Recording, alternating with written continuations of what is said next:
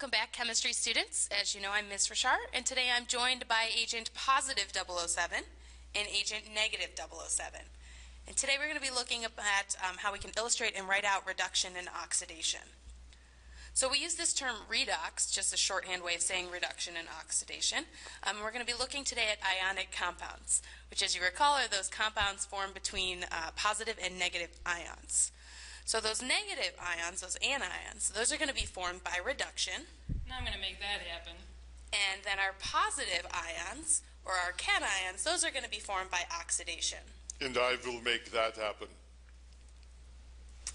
And we're going to use a very basic looking chemical reaction to help us illustrate this. The reaction between sodium and chloride to form sodium chloride.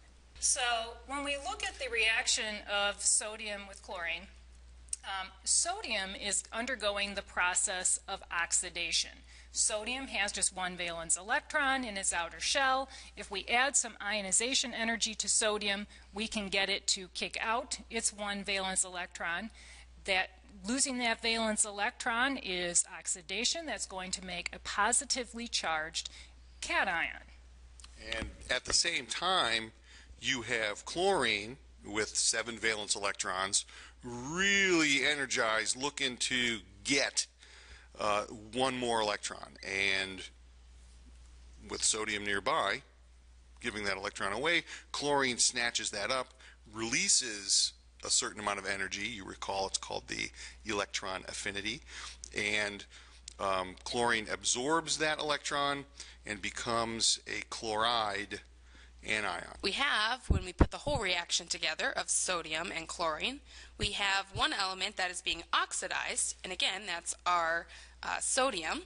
And when that happens, we have to call it also a reducing agent because it's providing the electrons for the reduction to occur in the chlorine. We also have the element that's being reduced. Again, a reduction is occurring in that chlorine. We're gaining an electron in that case.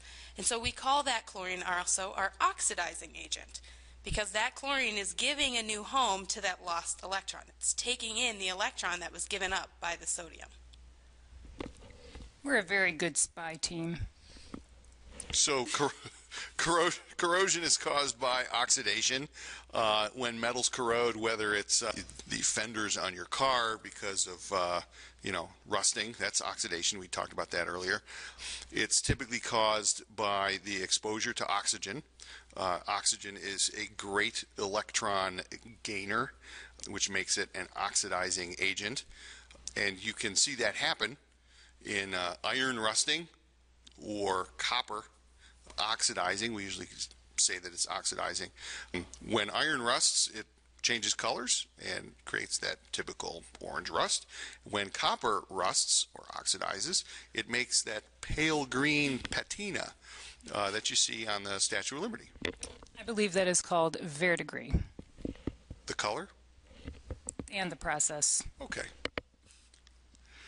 Slightly different than our ionic compounds, when we have reduction and oxidation or redox occur in covalent molecules, we have to remember that there's no true loss or gain of electrons. Because remember, in a covalent compound or molecule, they're sharing those electrons together.